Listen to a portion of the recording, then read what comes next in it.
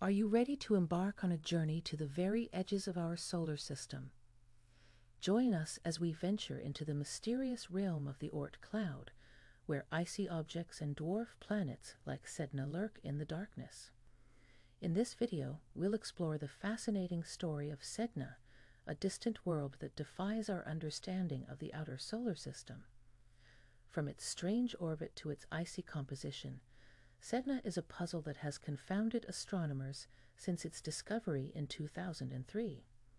So buckle up and get ready to blast off on an adventure to uncover the secrets of Sedna and discover the mysteries of the icy frontier that lies beyond the orbit of Neptune.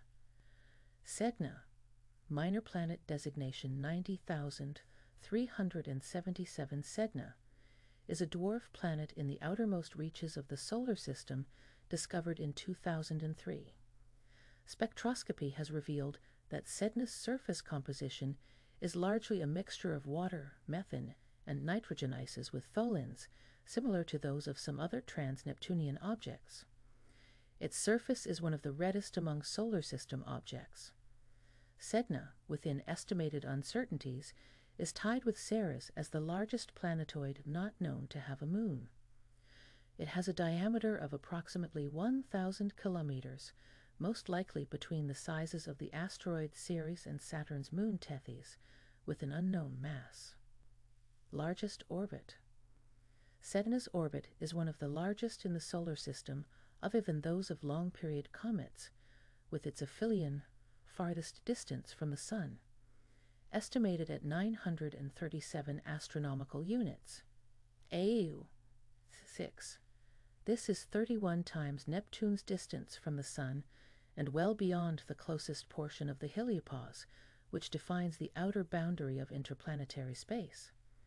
As of 2022, Sedna is near perihelion, its closest approach to the Sun, at a distance of 84 AU, 12.6 TM, almost 3 times farther than Neptune.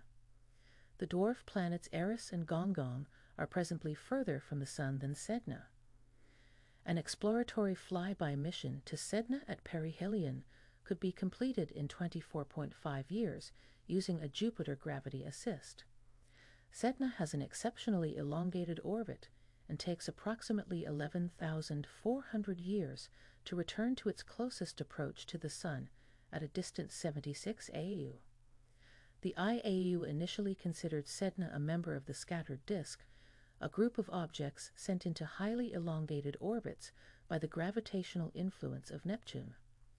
However, several astronomers contested this classification because its perihelion is too large for it to have been scattered by any of the known planets. This has led some astronomers to informally refer to it as the first known member of the inner Oort cloud. It is the prototype of a new orbital class of an object, the Sednoids, which include 2012 VP 113 and Delecoanua. Discovery. Sedna, provisionally designated 2003 VB12, was discovered by Michael Brown, Caltech, Chad Trujillo, Gemini Observatory, and David Rabinowitz, Yale University, on 14 November 2003. The discovery formed part of a survey begun in 2001 with the Samuel Oschin telescope at Palomar Observatory near San Diego, California, using Yale's 160-megapixel Palomar Quest camera. On that day, an object was observed to move by 4.6 arcseconds over 3.1 hours relative to stars, which indicated that its distance was about 100 AU.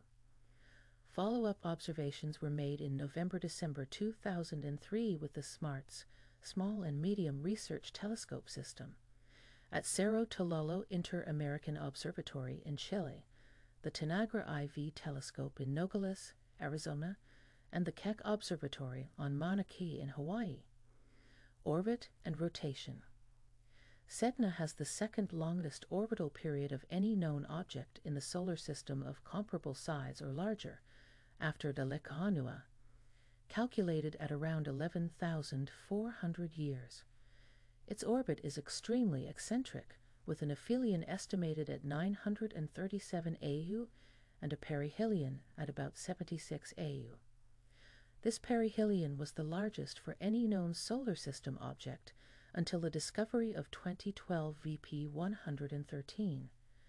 At its aphelion, Sedna orbits the Sun at a mere 1.3% of Earth's orbital speed. Based on its color, Trujillo and his team suspect Sedna may be coated with tholin or hydrocarbons formed from solar irradiation of simpler compounds like ethane or methane.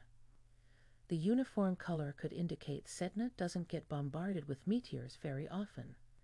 Spectral analysis indicates the presence of methane, water, and nitrogen ice. The presence of water could mean Sedna had a thin atmosphere. Trujillo's model of the surface composition suggests Sedna is coated with 33% methane, 26% methanol, 24% tholins, 10% nitrogen, and 7% amorphous carbon. Surface.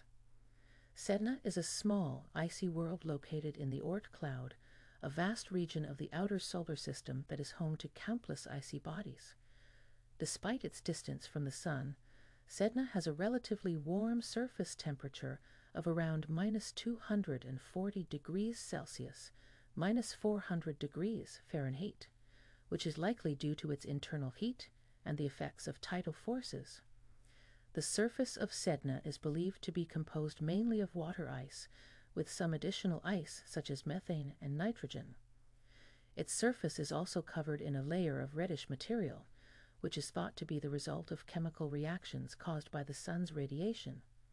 Sedna's surface is relatively smooth and featureless, with few impact craters or other distinguishing features. Its lack of craters suggests that it may have resurfaced by cryovolcanic activity, although more research is needed to confirm this.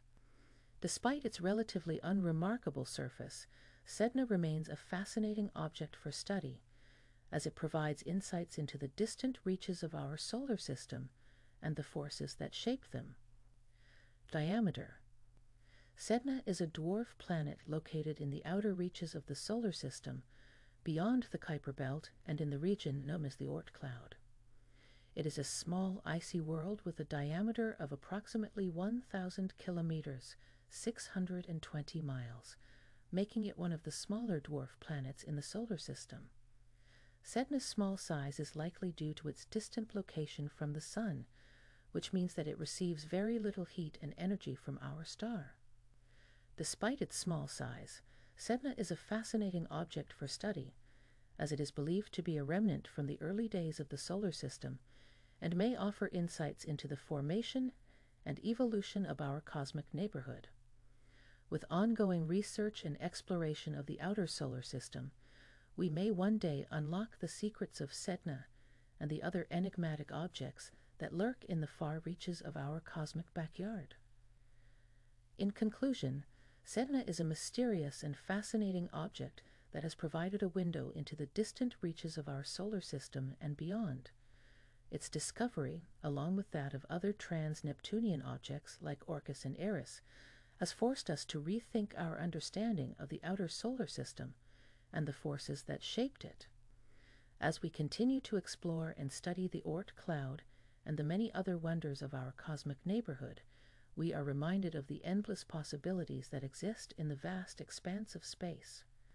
If you found this video informative, make sure to hit the like button, share it with your friends and family, and subscribe to our channel for more exciting content like this.